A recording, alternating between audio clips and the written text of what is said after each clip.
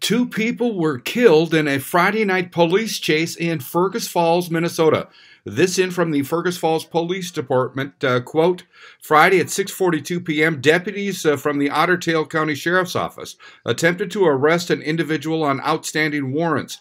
The warrants included felony drug crimes, felony theft, felony fleeing, domestic assault, and obstructing legal process.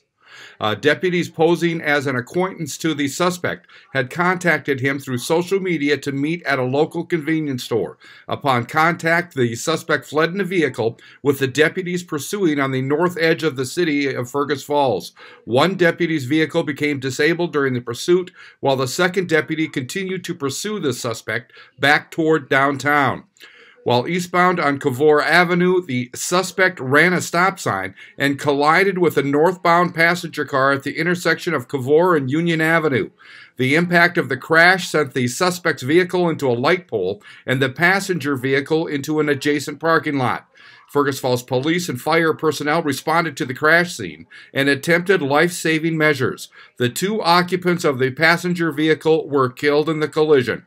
The driver of the suspect vehicle was the sole occupant and suffered serious injuries but non-life-threatening injuries.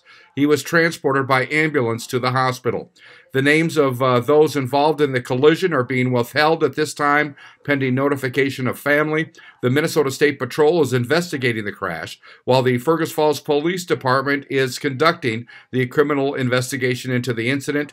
Neither agency was involved in the pursuit. The investigation is still ongoing. That was from the Fergus Falls Police Department. Again, two basically innocent people killed in a police chase in Fergus Falls Friday night. We'll check back later for an update to this story. I'm Neil Carlson reporting for iNewZ.TV.